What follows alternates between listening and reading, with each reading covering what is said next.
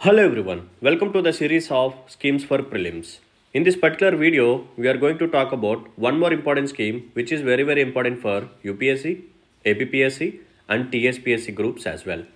So scheme parent ante Rashtriya Gokul Mission. So చాలా బాగుంటుందన్నమాట. So it is talking about cattle and bovine and మనకి ఎగ్జామ్లో questions ఎలా వచ్చే ఛాన్స్ ఉంది వీటి గురించి మనం డీటెయిల్గా మాట్లాడుకుందాం ఓకేనా. But before getting in to the session there is a small announcement. మన ఇన్స్టిట్యూట్లో మనం ప్రొవైడ్ చేసే యూపీఎస్సీ 02 జనిత్ అనే కోర్స్ ఏదైతే ఉందో ప్రజెంట్ దీని మీద ఆఫర్ అయితే నడుస్తుందన్నమాట. So actual price of the course వచ్చేసరికి 50,000. బట్ ఎవరైతే ఇప్పుడు పర్చేస్ చేస్తారో వాళ్ళకి కేవలం ఈ కోర్స్ని 40,000కే ప్రొవైడ్ చేయడం జరుగుతుంది. ఒకేసారి 40,000 పే చేసినా పర్లేదు, లేదంటే ఈఎంఐ ఆప్షన్ కూడా ఉంది. సో ఎవ్రీ మంత్ 5,000 పే చేస్తే సరిపోతుంది. ఇలా 8 months పే చేస్తే ఈ బ్యూటిఫుల్ కోర్స్ మీ చేతిలో ఉంటుంది. మరి కోర్స్ యొక్క ఫ్యూచర్స్ ఒకసారి మనం మాట్లాడుకుందాం. ఈ కోర్స్ ఏదైతే ఉందో ఇది మీకు లైవ్ ప్లస్ రికార్డెడ్ వర్షన్తో వస్తుందన్నమాట. కావాలనుకుంటే లైవ్ క్లాసెస్ అటెండ్ అవ్వచ్చు, మీకు ఎప్పుడైనా కుదరకపోతే రికార్డెడ్ క్లాసెస్ని ఎన్నిసార్లు అయినా చూడొచ్చు. అండ్ సిలబస్ అనేది చాలా కాంప్రహెన్సివ్గా డీల్ చేస్తాం. ఫ్రమ్ బేసిక్స్ ఇట్ సెల్ఫ్, మీకు ఎటువంటి బేసిక్స్ తెలియపోయినా పర్లేదు, సో చక్కగా జాయిన్ అయిపోండి. బేసిక్స్ నుంచి హయ్యర్ లెవెల్ కాన్సెప్ట్స్ వరకు మొత్తం మేమే డీల్ చేస్తాం. అండ్ పీడిఎఫ్ నోట్స్ ప్రొవైడ్ చేయడం జరుగుతుంది for every topic, for every chapter and for every subject. One stop solution notes అయితే మా సైడ్ నుంచి మేము ప్రొవైడ్ చేస్తాం. అండ్ దీంతోపాటు టెస్ట్ సిరీస్ కూడా ఇంక్లూడెడ్ అనమాట. యాక్చువల్గా మీరు కానీ బయట యూపీఎస్సీ కోర్స్ తీసుకుంటే దాంట్లో టెస్ట్ సిరీస్ ఉండదు. మీరు సెపరేట్గా మళ్ళీ 10,000, 15,000 కట్టి తీసుకోవాలి. బట్ ఎవరైతే మన దగ్గర ఈ కోర్స్ని తీసుకుంటారో వాళ్ళకి టెస్ట్ సిరీస్ కూడా ఫ్రీగా ఇవ్వటం జరుగుతుంది. అది కూడా for both prelims as well as mains. And current affairs మీద స్పెషల్ ఫోకస్ ఉంటుంది. ఎథిక్స్ కూడా బాగా చెప్తారు అండ్ ఎస్ఏ కూడా బాగా డీల్ చేయడం అనేది జరుగుతుంది మన దగ్గర. సో ఎప్పుడైతే ఫ్యాకల్టీ మీకు లైవ్ క్లాసెస్ తీసుకుంటారో అప్పుడే మీకు స్టాటిక్తో పాటు డైనమిక్ నథింగ్ బట్ కరెంట్ అఫైర్స్ని కూడా ఇంటర్లింక్ చేసుకుని చెప్పడం అనేది జరుగుతుంది. అప్పుడు మీకు అర్థమవుతుంది, ఓకే కరెంట్ అఫైర్స్ని ఇలా లింక్ చేసుకుని చదవాలా అని. అండ్ నెక్స్ట్ వచ్చేసరికి ఈ కోర్స్ ఏదైతే ఉందో it comes with life time validity. ఒకసారి పర్చేజ్ చేస్తే చాలు, మీకు లైఫ్ టైమ్ యాక్సెస్ అనేది ఉంటుంది. మీకు జాబ్ వచ్చేంత వరకు ఈ కోర్స్ మీ చేతిలోనే ఉంటుంది. కావాలనుకుంటే జాబ్ వచ్చా కూడా చక్కగా ఆఫీసులో కూర్చొని మన క్లాసెస్కి అటెండ్ అవ్వచ్చు. సో స్టూడెంట్ సెంట్రిక్ అప్రోచ్తో ఈ కోర్స్ని డిజైన్ చేయడం జరుగుతుంది. మీకు ఎప్పుడు ఎటువంటి డౌట్స్ వచ్చినా సరే మొహమాట పడకుండా ఫ్యాకల్టీని అడగొచ్చు. అండ్ ఫ్యాకల్టీ నెంబర్స్ కూడా ఎవరైతే జాయిన్ అవుతారో వాళ్ళకి ఇస్తూ ఉంటారు. సో వాళ్ళు కూడా కాంటాక్ట్ చేసి ఏమైనా డౌట్స్ ఉన్నా రిసోర్సెస్ గురించి అయినా, ఓకేనా, స్ట్రాటజీ గురించి అయినా సరే, గైడెన్స్ అయినా సరే you can take it. So this is most valuable opportunity, అసలు మిస్ చేసుకోవద్దు. సో అడ్మిషన్స్ కోసం ఈ నెంబర్ని కాంటాక్ట్ అవ్వండి 6305955532. Now move on to the session. So ఈరోజు మనం డిస్కస్ చేయబోయే స్కీమ్ ఏంటంటే రాష్ట్రీయ గోకుల్ మిషన్. సో ఈ రాష్ట్రీయ గోకుల్ మిషన్ ఏదైతే ఉందో it comes under ministry of fisheries, animal husbandry and dairying. ఓకేనా. సో రాష్ట్రీయ గోకుల్ మిషన్ ఏదైతే ఉందో it comes under ministry of fisheries, animal husbandry and dairying. So దీనికి సంబంధించిన బ్యాక్గ్రౌండ్ ఒకసారి మనం మాట్లాడుకుందాం. 2013లో గవర్నమెంట్ ఒక ప్రోగ్రామ్ని తీసుకొచ్చింది.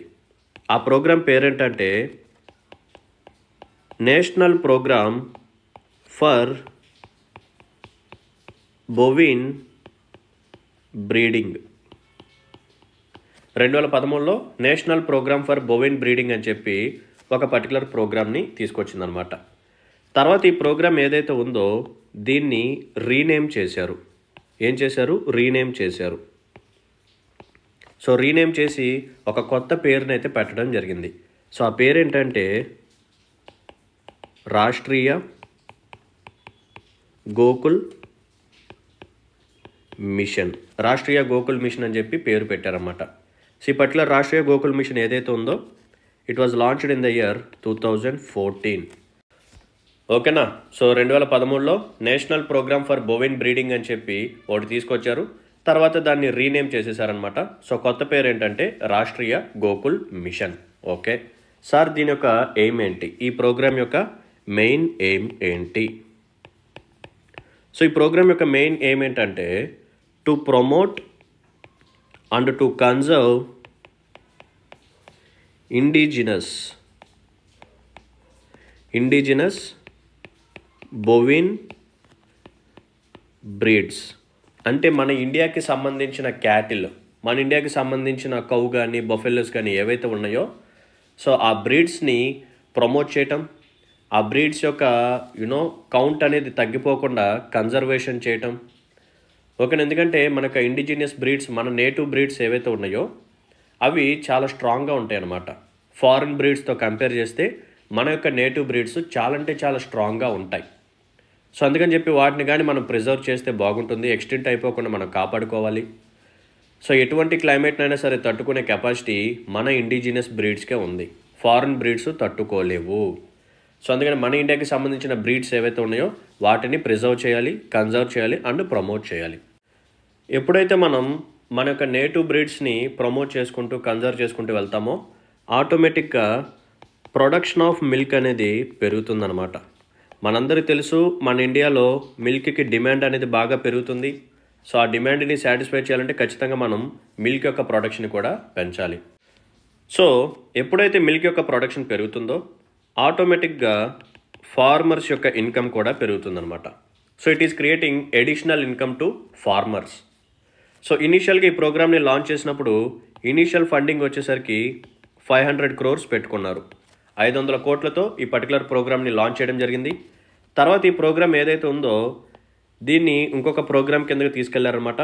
అదేంటంటే రాష్ట్రీయ పశుధన్ వికాస్ యోజన. సో రాష్ట్రీయ పశుధన్ వికాస్ యోజన అని చెప్పి దాని కిందకి రాష్ట్రీయ గోకుల్ మిషన్ని తీసుకెళ్లారు.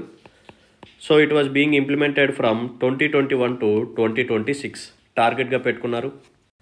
అండ్ ఈ పర్టికులర్ ప్రోగ్రామ్కి ఇప్పుడు ఎంత మనీ అలొకేట్ చేశారంటే 2400 crores అలొకేట్ చేయడం జరిగింది. సో ఇనీషియల్గా 500 crores, but present it is being implemented with 2400 crores పెరిగిందనమాట funding అనేది. ఓకేనా, రైట్. అండ్ ఈ ప్రోగ్రాంలో భాగంగా వీళ్ళు ఏం చేస్తారంటే కొన్ని లో క్వాలిటీ క్యాటిల్ని తీసుకొస్తారు. కొన్ని లో క్వాలిటీ క్యాటిల్ని తీసుకొచ్చి వాటిని ప్రీమియం ఇండిజినియస్ బ్రీడ్స్ అని చెప్పి కొన్ని ఉంటాయి. అంటే మన ఇండియాకి సంబంధించిన కొన్ని మంచి జీన్స్ ఉన్న బ్రీడ్స్ ఉంటాయి అన్నమాట. సో వాటితో ఈ లో క్వాలిటీ క్యాటిల్ని బ్రీడింగ్ చేపిస్తారు. సార్ ఈ ప్రీమియం ఇండిజినియస్ బ్రీడ్స్కి కొన్ని ఎగ్జాంపుల్స్ చెప్పండి. సో ఎగ్జాంపుల్స్ ఏంటంటే గిర్, సహివాల్, రతి, తర్పాకర్, నెక్స్ట్ వన్ వచ్చేసరికి రెడ్ సింధీ. ఇవన్నీ మన ఇండియాలో ఉన్న ఇండిజినియస్ బ్రీడ్స్ అనమాట, మన ఇండియాకి సంబంధించిన ఓన్ బ్రీడ్స్ అనమాట. చాలా అంటే చాలా మంచి బ్రీడ్స్. సో వీటిని మనం లో క్వాలిటీ క్యాటిల్తో బ్రీడింగ్ చేపిస్తామన్నమాట. ఓకేనా, సో ప్రొడక్టివిటీ పెంచడం కోసం, మంచి ఆఫ్ స్ప్రింగ్ వచ్చేలాగా చేయడం కోసం. అండ్ ఇంకొకటి ఏంటంటే ఈ రీప్రొడక్షన్ ప్రాసెస్ కోసం we are going to distribute disease free high genetic indigenous bulls. So reproduction, వేరే క్యాటిల్తో రీప్రొడక్షన్ చేయడం కోసం మనకి ఖచ్చితంగా మంచి జీన్స్ ఉన్న బుల్స్ అనేవి కావాలి. సో వాటిని కూడా మనం డిస్ట్రిబ్యూట్ చేస్తామన్నమాట. ఎటువంటి డిసీజెస్ లేని బుల్స్ని మాత్రమే మనం డిస్ట్రిబ్యూట్ చేస్తాము. సో ఇలా ఓవరాల్గా ఈ మెజర్స్ ద్వారా ఏం జరుగుతుందంటే మన యొక్క పాపులేషన్ ఏదైతే ఉందో, ఈ బ్రీడ్స్ యొక్క పాపులేషన్ ఏదైతే ఉందో అది పెరుగుతుంది. సో ఇక్కడ మనం ఏం చేస్తున్నాం, మంచి హై క్వాలిటీ జీన్స్ ఉన్న వాటిని మనం బ్రీడింగ్కి వేరే వాటితో చేపిస్తున్నాం. సో ఆటోమేటిక్గా వచ్చే ఆఫ్ స్ప్రింగ్ కూడా మంచి క్వాలిటీ జీన్స్తో వస్తుంది. సో ఎప్పుడైతే ఇలా హై క్వాలిటీ జీన్స్ ఉన్న క్యాటిల్ కానీ బ్రీడ్స్ కానీ ఇవన్నీ పెరుగుతాయో అప్పుడు మనకి ఏం జరుగుతుందంటే మిల్క్ యొక్క ప్రొడక్షన్ అనేది పెరుగుతుంది. సో మిల్క్ యొక్క ప్రొడక్షన్ పెరిగితే ఏమవుతుంది, ఆటోమేటిక్గా మన యొక్క ఓన్ డిమాండ్స్ని మనం సాటిస్ఫై చేసుకోవచ్చు. ఫార్మర్స్కి ఎడిషనల్ ఇన్కమ్ అనేది వస్తుంది. సో ఆటోమేటిక్గా ఫార్మర్కి కావాల్సిన మంచి ప్రైస్ అనేది వచ్చినప్పుడు అగ్రికల్చర్ సెక్టర్ మీద తను ఎక్కువగా ఇన్పుట్స్ అనేది పెట్టుకోగలడు, లేకపోతే డెవలప్మెంట్ చేసుకోగలడు. రైట్. అండ్ ఈ పర్టికులర్ ప్రోగ్రామ్ ఏదైతే ఉందో, రాష్ట్రీయ గోకుల్ మిషన్ ఏదైతే ఉందో, దీన్ని ఇంప్లిమెంట్ చేయడానికి కొన్ని ఏజెన్సీస్ ఉన్నాయి. సో ఫస్ట్ ఇంప్లిమెంటింగ్ ఏజెన్సీ ఎవరంటే it is none other than livestock development agency. So Livestock Development Agency is the implementing agency of Rashtriya Gokul Mission. Most important point. And next one, ఈ implementing ఏజెన్సీకి help చేయడానికి కొన్ని supporting agencies కూడా ఉన్నాయి.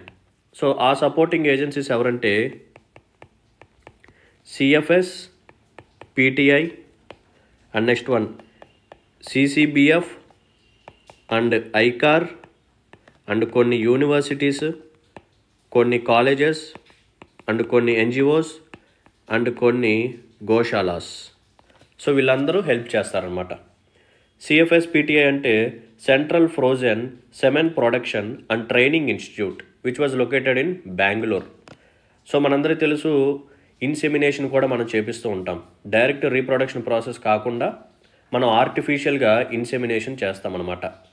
అంటే female breed ఏదైతే ఉందో దాని లోపల మనం మేల్కి సంబంధించిన సెమెన్ని ఇంజెక్ట్ చేస్తూ ఉంటాం. సో అలా కూడా మనం ఆఫ్ స్ప్రింగ్ని తీసుకురావచ్చు, అలా కూడా రీప్రొడక్షన్ మనం చేయించవచ్చు. దీన్నే మనం ఆర్టిఫిషియల్ ఇన్సెమినేషన్ అంటాం. సో ఈ ప్రాసెస్ కోసం మనకేం కావాలి, సెమెన్ శాంపిల్స్ కావాలి. అవన్నీ ఏంటంటే ఒక కోల్డ్ స్టోరేజ్ లాగా స్టోర్ చేసి పెడతాం at very very low temperatures. So అక్కడ మనకి ఫ్రోజన్ సెమెన్ అనేది ఉంటుందన్నమాట. సో వాటన్నిటిని స్టోర్ చేయడానికి, వాటి మీద ట్రైనింగ్ అని రీసెర్చ్ చేయడానికి కొన్ని ఇన్స్టిట్యూట్స్ ఉండాలి. సో అందుకనే సిఎఫ్ఎస్ పిటిఐ ఉంటుంది. నెక్స్ట్ వన్ వచ్చేసరికి సిసిబిఎఫ్, central cattle breeding forms. And next one వచ్చేసరికి ICAR, we all know that Indian council of agriculture research and NGOs, colleges, గోశాలాస్ వీళ్ళందరూ కలిసి ఈ పర్టికులర్ రాష్ట్రీయ గోకుల్ మిషన్కి హెల్ప్ చేస్తూ ఉంటారు. ఓకేనా, రైట్. ఇప్పుడు మనం మోస్ట్ ఇంపార్టెంట్ పాయింట్స్ని డిస్కస్ చేద్దాం. Sir, there is a program called Rashtriya Gokul machine. Okay, so దీన్ని 2014లో నుంచి రీనేమ్ చేసి స్టార్ట్ చేశారు. ఓకే, దీని యొక్క మెయిన్ ఎయిమ్ ఏంటంటే మన ఇండియాకి సంబంధించిన బ్రీడ్స్ ఏవైతే ఉన్నాయో, ఇండిజీనియస్ బ్రీడ్స్ ఏవైతే ఉన్నాయో వాటిని ప్రమోట్ చేయాలి, కన్జర్వ్ చేయాలి, ప్రిజర్వ్ చేయాలి. ఓకే, సో ఇదంతా చేయడానికి గవర్నమెంట్ ఆఫ్ ఇండియా ఏమేమి స్టెప్స్ తీసుకుంది, ఆ ఇనిషియేటివ్స్ ఏంటి అని చెప్పి మనల్ని అడగవచ్చు. సో ఆ ఇనిషియేటివ్స్ ఏంటో 1 by 1 చెప్తుంటాను, జాగ్రత్తగా వినండి. సో ఫస్ట్ ఇనిషియేటివ్ వచ్చేసరికి national Kamadhenu breeding centre. There is a centre called national Kamadhenu breeding centre. So ఇదేం చేస్తుందంటే మన ఇండియాకి సంబంధించిన indigenous cattle and buffalo breeds ఏవైతే ఉన్నాయో వీటిని కన్జర్వ్ చేయటం, వీటిని ప్రమోట్ చేయటం, వీటిని డెవలప్ చేయటం అనేది చేస్తుందన్నమాట. సో ఇక్కడే మనకి జర్మ్ ప్లాజ్మా కూడా ఉంటుంది. మన ఇండిజీనియస్ బ్రీడ్స్ ఏవైతే ఉన్నాయో వాటి తాలూకా సెమెన్ సెల్స్ అన్నిటినీ ఇక్కడే స్టోర్ చేసి పెడతారన్నమాట. నథింగ్ బట్ జర్మ్ ప్లాజ్మా అని చెప్పి పిలుస్తాం. ఈ వర్డ్ కూడా గుర్తుపెట్టుకోండి. అండ్ మన ఇండియా మొత్తంలో మోస్ట్ ఇంపార్టెంట్ పాయింట్, జాగ్రత్తగా వినండి, మన ఇండియా మొత్తంలో కేవలం 2 ఈ నేషనల్ కామధేను బ్రీడింగ్ సెంటర్స్ ఉన్నాయన్నమాట. కేవలం 2 ఉన్నాయి ఇండియా మొత్తంలో. అవి ఎక్కడెక్కడ ఉన్నాయంటే ఒకటి మధ్యప్రదేశ్లో ఉంది, రెండోది ఆంధ్రప్రదేశ్లో ఉందన్నమాట. ఆంధ్రప్రదేశ్లో ఎక్కడ సార్ అంటే నెల్లూరులో ఉంది. చూసారు ఎంత ఇంపార్టెన్సో. నేషనల్ కామధేను బ్రీడింగ్ సెంటర్ ఓవరాల్గా ఇండియా మొత్తంలో 2 ఉన్నాయి. ఒకటి మధ్యప్రదేశ్, రెండోది వచ్చేసరికి ఆంధ్రప్రదేశ్ ఇన్ నెల్లూరు. ఇది ఫస్ట్ ఇనిషియేటివ్ అనమాట ఈ ప్రోగ్రామ్ కింద. నెక్స్ట్ సెకండ్ ఇనిషియేటివ్ చూద్దాం. సో సెకండ్ ఇనిషియేటివ్ వచ్చేసరికి ఈ పశు హత్. సో ఇది ఇక్కడ ఏం చేస్తున్నారంటే they are going to connect breeders with ఫార్మర్స్ని బ్రీడర్స్ని connect చేస్తున్నారన్నమాట. And it is like A online portal. ఇది ఒక ఆన్లైన్ పోర్టల్. సో ఇక్కడ మనకేంటంటే మొత్తం డేటా ఉంటుంది. సో ఇండియా మొత్తంలో ఎన్ని క్యాటిల్ ఉన్నాయి, ఎన్ని బఫెల్లోస్ ఉన్నాయి, ఓకేనా. సో ఇండిజీనియస్ బ్రీడ్స్ యొక్క కౌంట్ ఎలా ఉంది, సో ఏ బ్రీడ్స్ ఇందా మనం మాట్లాడుకున్న కొన్ని బ్రీడ్స్ గిర్ అని చెప్పి, ఓకేనా, లేకపోతే రెడ్ సింది, ఇలా డిఫరెంట్ బ్రీడ్స్ ఉన్నాయి కదా. సో వాటి యొక్క పాపులేషన్ ఎంత ఉంది, సో దీనికి సంబంధించిన డేటా మొత్తం ఈ పశు హత్తులో ఉంటుందన్నమాట. సో ఇది ఏం చేస్తుందంటే బ్రీడర్స్ని, ఫార్మర్స్ని కనెక్ట్ చేస్తుంది. సో అప్పుడు మనం ఏం చేస్తాం, ఆటోమేటిక్గా ఒక డీల్ మాట్లాడుకొని సో ఇద్దరు కలిసి మీట్ అయ్యి సో రీప్రొడక్షన్ ప్రాసెస్ చేపిస్తారు వాటితో. సో ఇటువంటి సర్వీసెస్ అన్నీ మనకి ఈ పశుహత్ అనేది ప్రొవైడ్ చేస్తూ ఉంటుంది. అండ్ నెక్స్ట్ ఇనిషియేటివ్ వచ్చేసరికి పశు సంజీవని. ఏంటిదమ్మా? పశు సంజీవని. సో దీని ద్వారా ఏం చేస్తారంటే they are going to provide animal health cards. మనం ఇంతకుముందు సాయిల్ హెల్త్ కార్డ్ ఎలా అయితే మాట్లాడుకున్నామో అలాగే ఇక్కడ కూడా యానిమల్ హెల్త్ కార్డ్స్ని ప్రొవైడ్ చేస్తూ ఉంటారు. సో ప్రతి ఒక్క యానిమల్కి ఒక హెల్త్ కార్డ్ ఉంటుంది. సో యానిమల్కి సంబంధించిన డేటా కానీ, దానికి ఉన్న డిసీజెస్ కానీ, ప్రీవియస్గా దానికి చేసిన ట్రీట్మెంట్స్ కానీ, లేకపోతే ఒక డిసీజ్ వస్తే ఎన్ని డోసెస్ ఆఫ్ ఇంజెక్షన్స్ పడ్డాయి, ఎన్ని పెండింగ్ ఉన్నాయి, ఇలా డేటా మొత్తం దాంట్లో ఉంటుందన్నమాట. సో ప్రతి యానిమల్కి ఒక యూనిక్ ఐడెంటిఫికేషన్ నెంబర్ ఉంటుంది. సో డేటా మొత్తం తీసుకెళ్ళి ఒక డేటాబేస్లో పెడతారు. అండ్ నెక్స్ట్ ఇంపార్టెంట్ పాయింట్ ఏంటంటే ఈ యానిమల్ హెల్త్ కార్డ్స్ ఏవైతే ఉన్నాయో వీటిని ఇంకొక నేమ్తో పిలుస్తారు నేటివ్గా. ఆ పేరేంటంటే నకుల్ స్వాస్థ్య పత్రాస్. ఓకేనా? నకుల్ స్వాస్థ్య పత్రాస్ అది. సో ఈ వర్డ్ కూడా గుర్తుపెట్టుకోండి, డోంట్ ఫర్గెట్. ఓకేనా? రైట్. అండ్ నెక్స్ట్ ఇనిషియేటివ్ వచ్చేసరికి గోకుల్ గ్రామ్స్. సో ఇక్కడ వీళ్ళు ఏం చేస్తారంటే సేమ్ మన ఇండియాకి సంబంధించిన ఇండిజినియస్ బ్రీడ్స్ ఏవైతే ఉన్నాయో వాటన్నిటిని రేరింగ్ చేయటం, వాటన్నిటిని కన్జర్వ్ చేయటం చేస్తూ ఉంటారు. సో అరౌండ్ ఒక 1000 యానిమల్స్ని వీళ్ళు ఇక్కడ స్టోర్ చేస్తారన్నమాట. సో ఇక్కడే మనకి ఏమేమి లభిస్తాయి అంటే A2 మిల్క్, అంటే మంచి క్వాలిటీ ఉన్న మిల్క్ దొరుకుతుంది. అండ్ ఆర్గానిక్ మాన్యూర్ వీళ్ళు తయారు చేస్తూ ఉంటారు. లేకపోతే వర్మీ కంపోస్టింగ్ కూడా ఇక్కడే వీళ్ళు చేస్తుంటారు. ఐ థింక్ మీ అందరికీ తెలుసని అనుకుంటున్నాను వర్మీ కంపోస్ట్ అంటే ఏంటంటే. సో ఎర్త్ వామ్స్ని యూజ్ చేసి మంచి సాయిల్ అనేది లభిస్తుంది అనమాట. అంటే ఎర్త్ వామ్స్ ఏం చేస్తాయంటే సో అది ఒక డీకంపోజిషన్ ప్రాసెస్ ద్వారా ఎరోబిక్ డీకంపోజిషన్ అంటారు. సో ఎప్పుడైతే ఎర్త్ వామ్స్ ఎరోబిక్ డీకంపోజిషన్ చేస్తాయో అప్పుడు మనకి సాయిల్ అనేది వస్తుందన్నమాట. హై క్వాలిటీ సాయిల్ వస్తుంది, మంచి న్యూట్రిషనల్ వాల్యూ ఉన్న సాయిల్ అనేది వస్తుంది, మంచి ఫర్టైల్ సాయిల్. సో అందుకని వర్మీ కంపోస్టింగ్ ద్వారా వచ్చే సాయిల్ ఏదైతే ఉందో it is very very high in fertile, బాగా ఉపయోగపడుతుంది. అండ్ ఈ Gokul గ్రామ్స్లోనే they are going to generate బయోగ్యాస్ని కూడా ఇక్కడ వీళ్ళు జనరేట్ చేస్తూ ఉంటారు అది. సో అరౌండ్ 1000 యానిమల్స్ని ఒక చోట పెట్టి వాటన్నిటిని ప్రిజర్వ్ చేయటం, వాటన్నిటిని డెవలప్ చేయటం, వాటన్నిటిని కన్జర్వ్ చేయటం. సో ఎప్పుడైతే మంచి మంచి క్వాలిటీ బ్రీడ్స్ అక్కడ ఉంటాయో అవి ఇచ్చే మిల్క్, దాని నుంచి మనకు వచ్చేదే A2 మిల్క్ అనమాట, హై క్వాలిటీ మిల్క్. అండ్ ఇక్కడ మనకి ఆర్గానిక్ మాన్యూర్ ఎరువు అనేది దొరుకుతుంది. వర్మీ కంపోస్టింగ్ ద్వారా హై ఫర్టైల్ సాయిల్ అనేది ఉంటుంది. అండ్ వీళ్ళు ఈ వచ్చిన వేస్ట్ అన్నిటిని స్టోర్ చేసి బయోగ్యాస్ని తయారు చేస్తూ ఉంటారు, which we can generate power and electricity. So ఇలా చాలా బెనిఫిట్స్ ఉంటాయి అన్నమాట Gokul grams. Right. And latest initiative వచ్చేసరికి పశు సంజీవని అంబులెన్సెస్. ఇప్పుడు మనకైతే ఎలా అయితే అంబులెన్సెస్ ఉన్నాయో అలాగే యానిమల్స్కి కూడా ఈ మొబైల్ అంబులెన్సెస్ని తీసుకొచ్చారన్నమాట. సో ఈ అంబులెన్సెస్లోనే మన యొక్క ఈ పశువుకి నథింగ్ బట్ ఈ క్యాటిల్కి ట్రీట్మెంట్ అనేది చేస్తూ ఉంటారు, ఎమర్జెన్సీ ట్రీట్మెంట్ అనేది చేస్తూ ఉంటారు. సో ఇలా బ్యూటిఫుల్ ఇనిషియేటివ్స్ అయితే ఈ పర్టికులర్ రాష్ట్రీయ గోకుల్ మిషన్ కింద తీసుకురావటం అనేది జరిగింది. నేషనల్ కామధేను బ్రీడింగ్ సెంటర్ కేవలం 2 ఉన్నాయి. ఒకటి మధ్యప్రదేశ్లో, రెండోది Andhra Pradesh which was in Nellore. Next one వచ్చేసరికి ఈ పశుహత్, థర్డ్ వన్ వచ్చేసరికి పశు సంజీవని. ఇక్కడ యానిమల్ హెల్త్ కార్డ్స్ ఇస్తారు, ఒక్కొక్క దానికి యూనిక్ ఐడెంటిఫికేషన్ నెంబర్ ఉంటుంది. సో ఈ యానిమల్ హెల్త్ కార్డ్స్ని మన యొక్క ఓన్ భాషలో ఏమని చెప్పి పిలుస్తామంటే నకుల్ స్వాస్థ్య పత్రాస్. పత్ర అంటే కార్డు లేకపోతే పేపర్ డాక్యుమెంట్స్ లాంటివి అని. ఓకేనా? రైట్. నెక్స్ట్ వన్ వచ్చేసరికి గోకుల్ గ్రామ్స్. సో ఇలా ఒక 1000 యానిమల్స్ని స్టోర్ చేసి అక్కడ మనకి మంచి quality milk, organic manure, vermi composting, biogas generation ఇవన్నీ అక్కడ మనకి కనిపిస్తూ ఉంటాయి.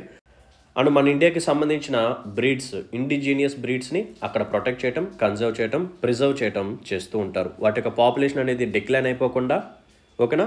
సో బ్రీడింగ్ చేపిస్తూ, సో లో క్వాలిటీ క్యాటిల్తో బ్రీడింగ్ చేపిస్తూ, సో ఇలా మంచి హై జెనెటిక్ ఉన్న బ్రీడ్స్ అన్నిటిని ఇంకొంచెం ఎక్కువగా పెంచుతూ వెళ్తారన్నమాట. అండ్ పశు Sanjeevani ambulances, so emergency treatments కోసం ఇటువంటి అంబులెన్స్ సర్వీసెస్ని మనం యూటిలైజ్ చేసుకోవచ్చు. సో ఇలా ఈ రాష్ట్రీయ గోకుల్ మిషన్ ద్వారా మన ఇండియాకి సంబంధించిన బ్రీడ్స్ ఏవైతే ఉన్నాయో వాటిని మనం ప్రమోట్ చేయాలి, ప్రొటెక్ట్ చేయాలి, ప్రిజర్వ్ చేయాలి, కన్జర్వ్ చేయాలి. వాటి యొక్క కౌంట్ అనేది తగ్గిపోకుండా వాటి యొక్క కౌంట్ పెంచేలాగా చేస్తూ మంచి క్వాలిటీ జెనెటిక్స్ ఉన్న ఈ బ్రీడ్స్తో వేరే వాటిని బ్రీడింగ్ చేయించి సో వచ్చే ఆఫ్స్ప్రింగ్ కూడా మంచి జీన్స్ ఉండేలాగా, ఎప్పుడైతే మంచి జీన్స్ ఉంటుందో ఆటోమేటిక్గా అవి ఇచ్చే మిల్క్ యొక్క క్వాంటిటీ కూడా ఎక్కువ ఉంటుంది అండ్ మిల్క్ యొక్క క్వాలిటీ కూడా ఎక్కువగా ఉంటుంది. సో మిల్క్ అనేది ఎక్కువగా మన ఇండియాలో డిమాండ్ ఎక్కువగా కన్జ్యూమ్ చేసుకుంటూ ఉంటాం. సో ఎప్పుడైతే ఈ మంచి క్వాలిటీ ఉన్న మిల్క్ని మనం తీసుకుంటామో ఆటోమేటిక్గా మన యొక్క న్యూట్రిషనల్ వాల్యూ కూడా పెరుగుతుందన్నమాట. ఓకేనా? Right. So this is all about Rashtriya Gokul machine. I hope మీ అందరికీ నాకు ఎక్స్ప్లెనేషన్ నచ్చిందని అనుకుంటున్నాను. నాకు హెల్త్ బాగాలేదు యాక్చువల్గా, అందుకని వాయిస్ కూడా కొంచెం థ్రోట్ పెయిన్ ఉంది. But still I'm doing sessions for all of you. So మీకు కానీ నాకు ఎఫర్ట్స్ కానీ అక్నాలెడ్జ్ చేయాలని చెప్పి అనిపిస్తే please hit the like button and మీ యొక్క వాల్యుబుల్ కామెంట్ని మెన్షన్ చేయండి. ఇంకెవరైనా సరే మన ఛానల్ని సబ్స్క్రైబ్ చేసుకునే వాళ్ళు ఉంటే ప్లీజ్ డూ సబ్స్క్రైబ్. ఓకేనా? So thanks for watching this video. See in the next session. Until then take care. Bye. జై హింద్.